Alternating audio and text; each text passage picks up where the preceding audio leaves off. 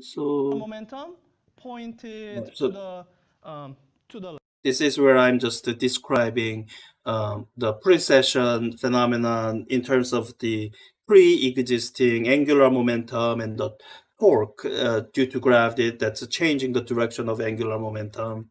And I think here, so I described the conceptual portions of it, and what I don't have enough time and with is doing a more quantitative estimate of, so given all this model, what is the rate of precession. That's what I normally do, and in most semesters I would have done, but I think this semester somehow I ran out of time to finish covering this. I think as I got as far as demonstrating that when the wheel is spinning slowly, then it precesses more quickly, kind of at a more descriptive level. But I think this demo is more. You learn more from it with a quantitative estimate.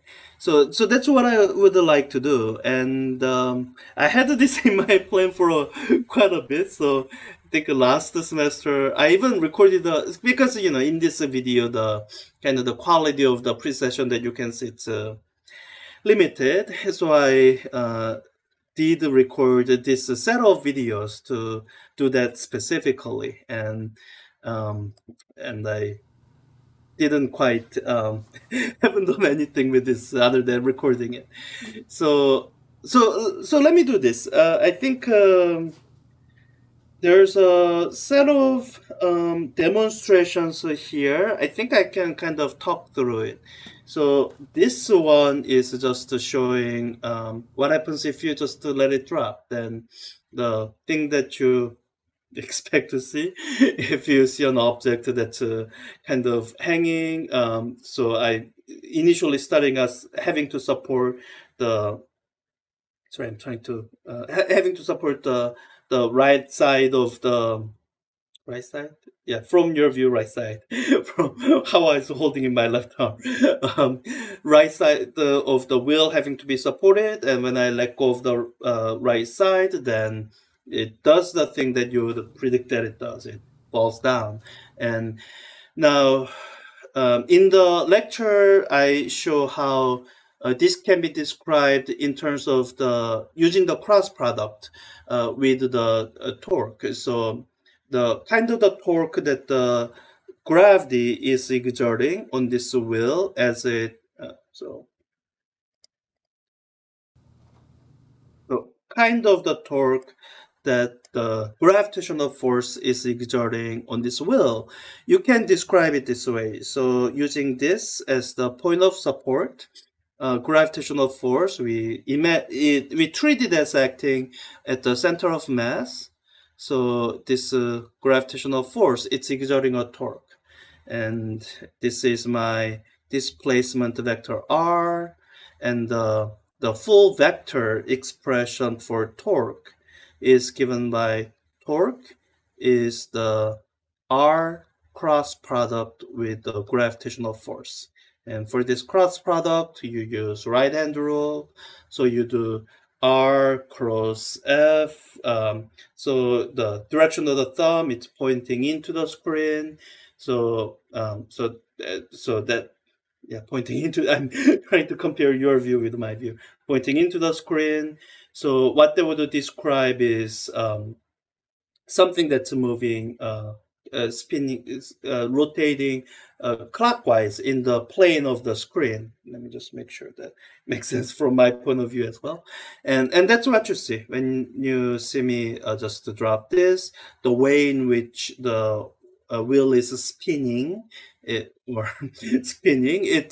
consistent with the clockwise rotation, which the direction in which wheel is spinning, it's consistent with a clockwise rotation, which is consistent with torque pointing into the screen.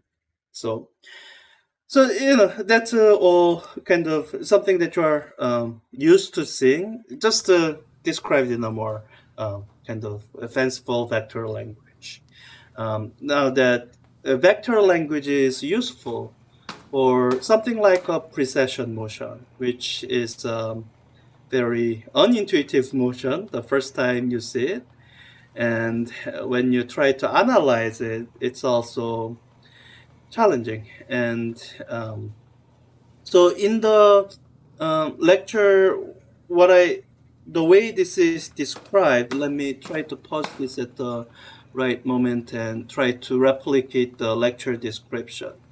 So I think the way in which the wheel is spinning, if I'm remembering how I saw it spin, it's spinning so that at the top, it's spinning toward the top of the wheel is coming towards you, and the bottom of the wheel is moving away from you. It's kind of rotating this way. So with that sense of rotation, the angular momentum of this wheel, the original angular momentum, it's pointing this way. That's the, well, I can't quite see that. Let me just, angular momentum is pointing, sorry, just gonna change the color of the pen. The angular momentum of the wheel is pointing that way. Let me just to make sure that it makes a sense from my perspective. So that's the angular momentum that the wheel starts out with, and the forces that we are describing earlier. So we have this pivot point, center of rotation, and we still have the same gravitational force acting at the center of mass, and we treat it like acting at the center of mass. This is my displacement vector R. So the torque that we had before, R cross F. So torque is still pointing into the screen. So something like, so the torque due to gravity would be represented by something like this. That's still there. And what was described in the lecture is this relationship between torque and angular momentum. Torque is the rate of change of angular momentum. There's an analogy to how the force in linear motion is the rate of change of momentum. And this description is useful because knowing this torque allows you to predict or anticipate or describe the change of angular momentum. So, let me just quickly rewrite here. So from this torque, some amount of change of angular momentum per time, I can solve this for change of angular momentum. That's amount of time times torque. So what this is saying is the change of angular momentum is in the same direction as torque. So this initial angular momentum that we start out with, it's going to have to change in a direction so that it points, the change is pointing into the screen. And what that change will amount to is that this end of the wheel will be pointing, it'll be spinning or rotating or precessing in a direction that's into the screen, or into the screen. And when I let the video run, that should be what you see. Yeah, it's now pointing into the screen. And here's the thing that leads to that fascinating, interesting precessing motion. As the wheel itself spins, all that arrangement of the torque and the angular momentum, they all kind of change in three-dimensional space. What remains constant, the kind of relative relationships that don't change, is that the torque, gravitational torque, remains perpendicular to angular momentum. So the direction of the angular momentum keeps changing in a perpendicular direction from where it was pointing before, and the magnitude of angular momentum isn't really affected. So all of that is, I think, enough detail to kind of draw this picture to help us come up with an analytical expression to to predict what should be this precession rate then. So we have this model or picture of the precession motion. Let me just go back a little bit. Some errors here. Oh, this model of precession motion, and let's just put some numbers down so that we can predict this precession rate and compare it to the experimental value that we can measure from this video.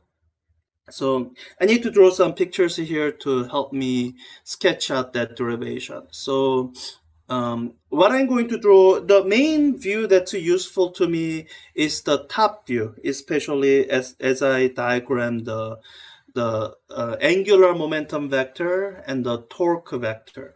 So imagine looking at this wheel that was spinning from the top.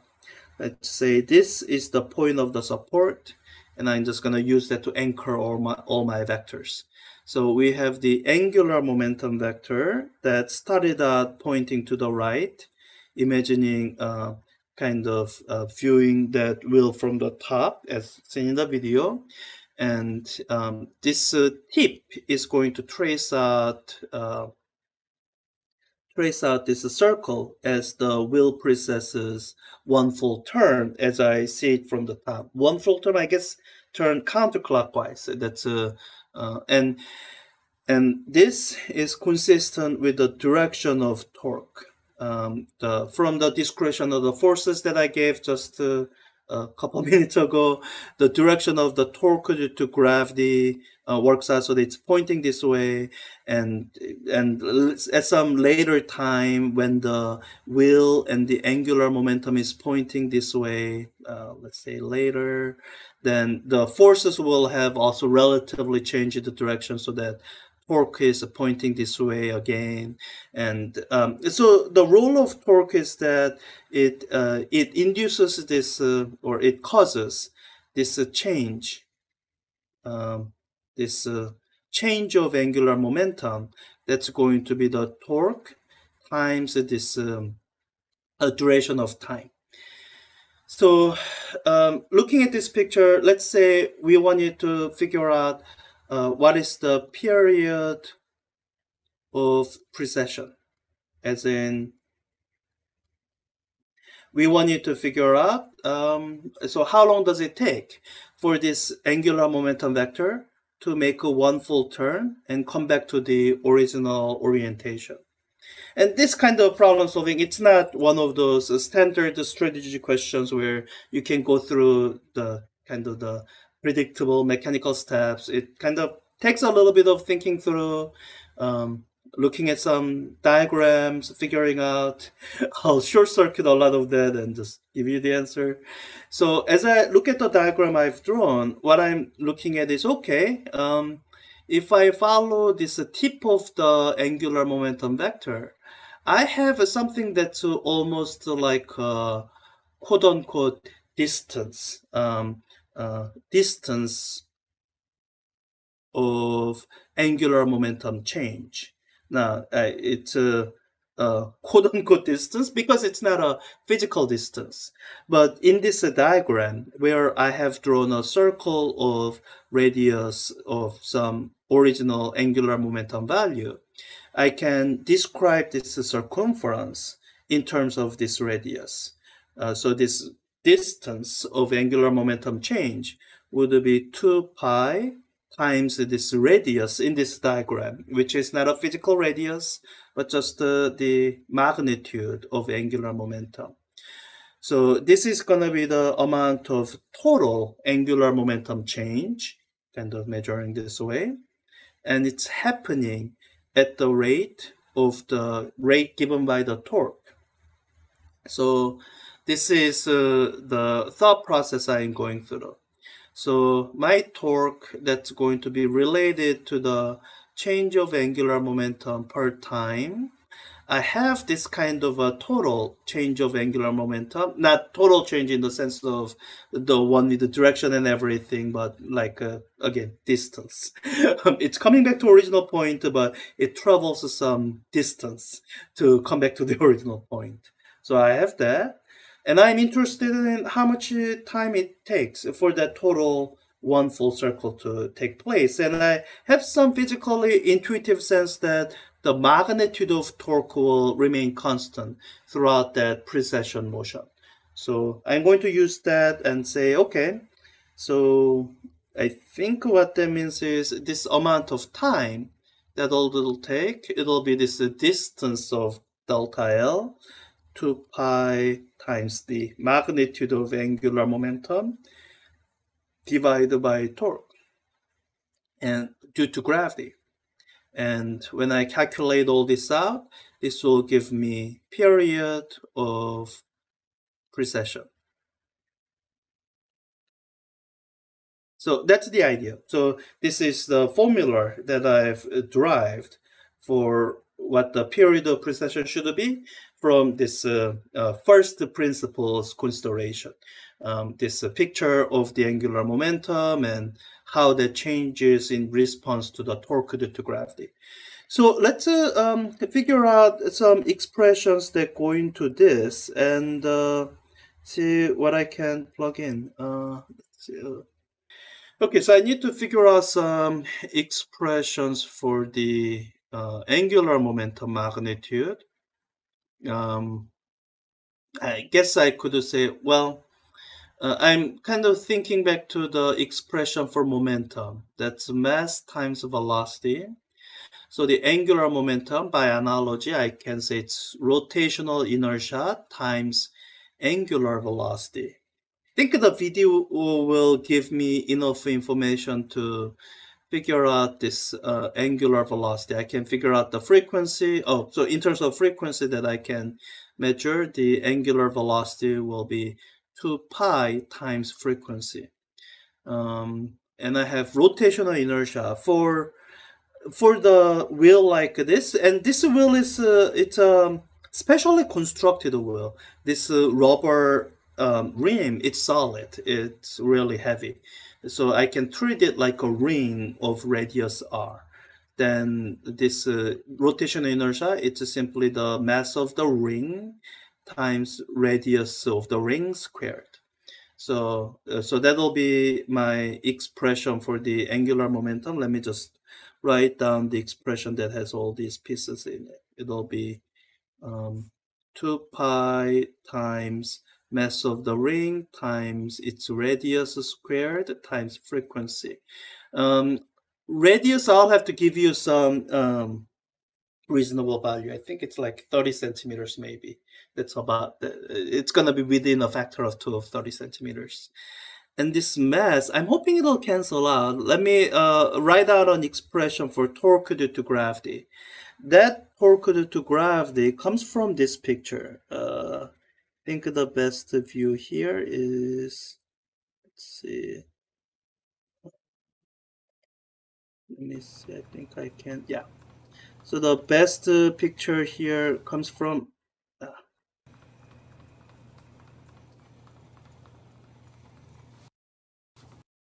here.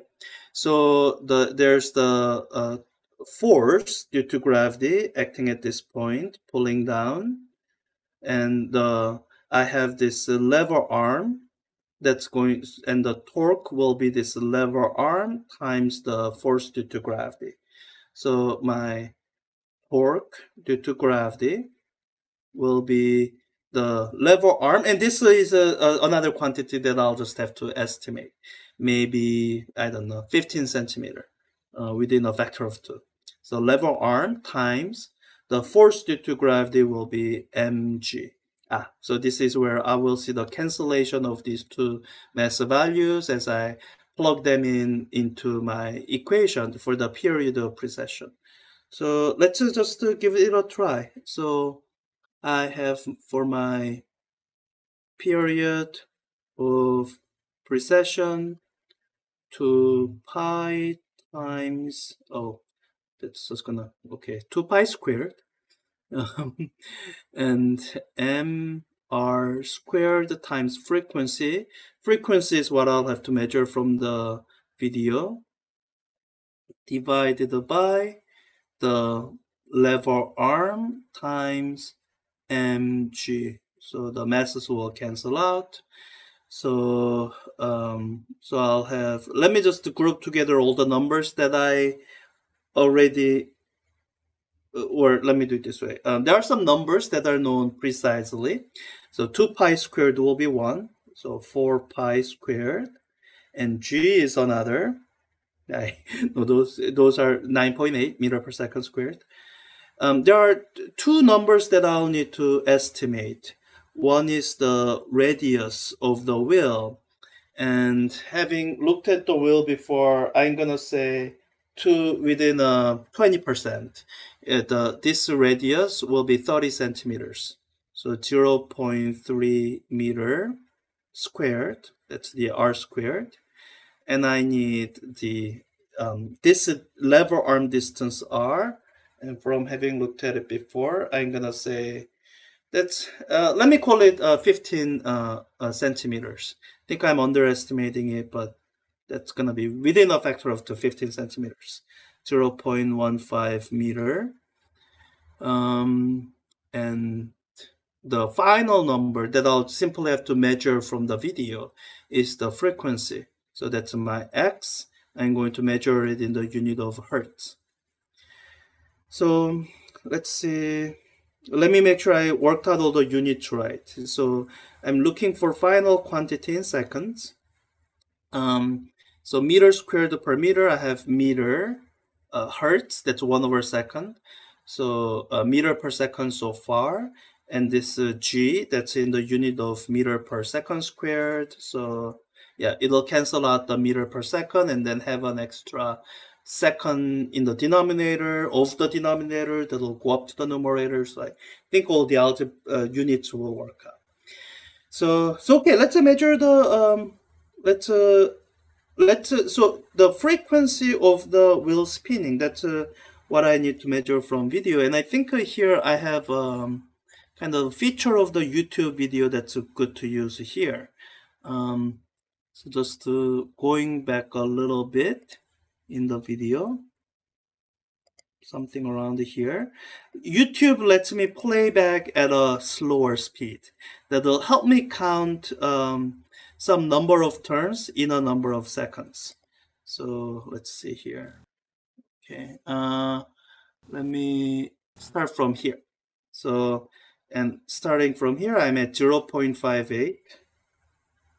I'm just gonna write down, and I'll or 0 minutes 58 seconds, and I will count some number of turns and see how many turns I get in whatever number of seconds.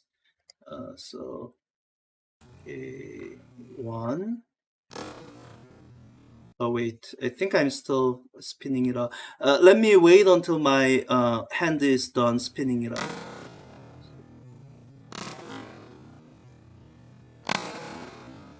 Okay, I think, let me start from here. So that's a 101. And then I'll count how many turns I can get in this video. So starting from here, I have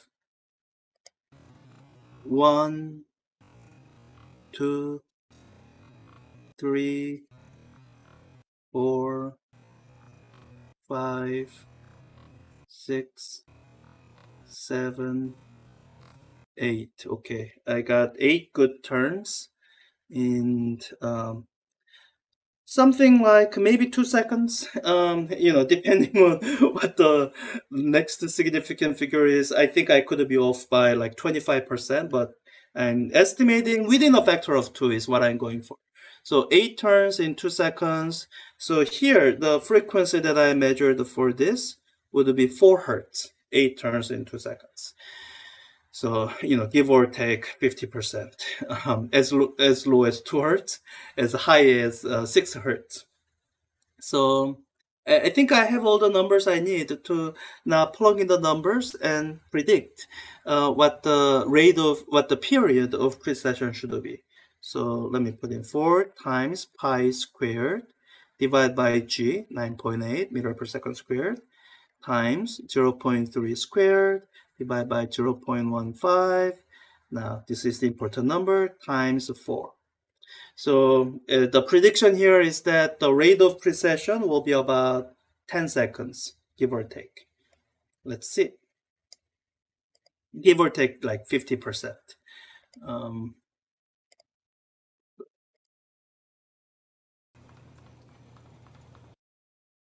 I'm letting go. Okay, there. So 106.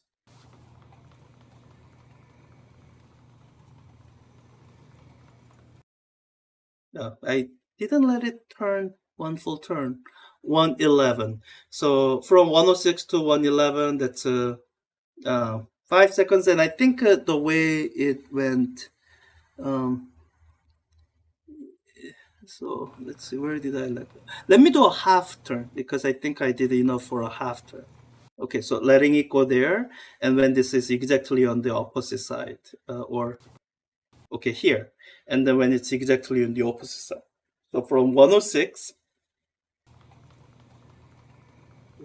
okay, that's half, wait, that's half turn. So 4 seconds for half turn. So 8 seconds for the full turn.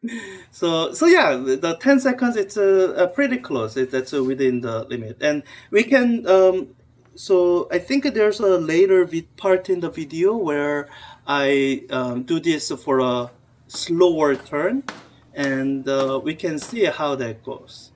This is just demonstrating how when you spin it the other way, it precesses the other way. I think that's fine. Not a big deal. Um, you can, draw diagrams for yourself and work that out. I'll leave that for you.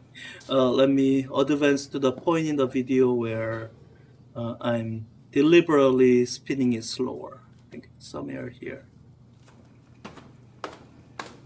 No, that's still the best one. I could redo it, but I think here it'll be similar. That will be spinning at something like 4 hertz, and this will, the precession will take like 10 seconds. The next one is where it'll be spun slower, and we can see if our formula continues to work for slower precession.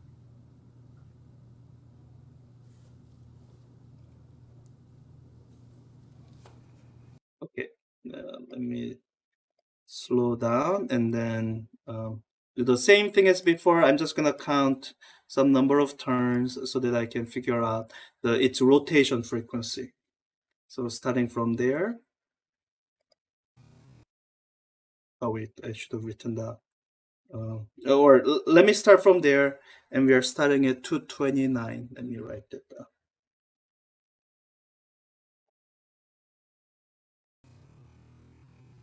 1, 2, 3, 4, 5, 6, 7,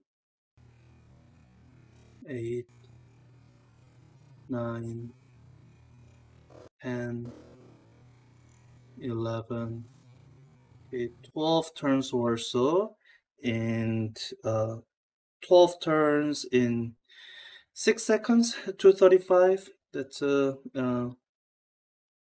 so yeah, 12 turns in 6 seconds. So it rotation rate, it went down from 4 hertz to 2 hertz. So the precession time, I can just do this in my head. The frequency went down by a factor of 2. The precession period should also go down by a factor of 2, which actually means a faster precession. Instead of taking 10 seconds for a full precession, it's now going to take 5 seconds, according to the estimate.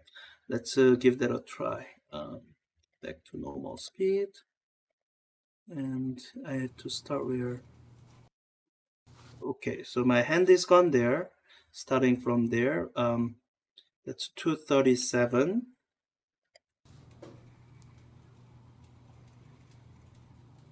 Back to there, 241. That's 4 seconds. So it's within 50% of, well, even within 20% of what we estimated. So yeah, that's how you estimate precession rate. And the conceptual descriptive question is something I like asking, just because in a one simple question, it can it kind of distinguishes between people who, at least at conceptual level, understand the precession and people who maybe don't. Because the answer is so unintuitive that when the wheel is spinning slower, it precesses faster. And if when that makes a sense, you understood this quite puzzling phenomenon to a degree that a lot of students don't. Because it's okay, puzzling phenomenon. So that estimate is what I've been wanting to do, and I had this video recorded precisely so that I can do that estimate, and I'm glad to have finally done it.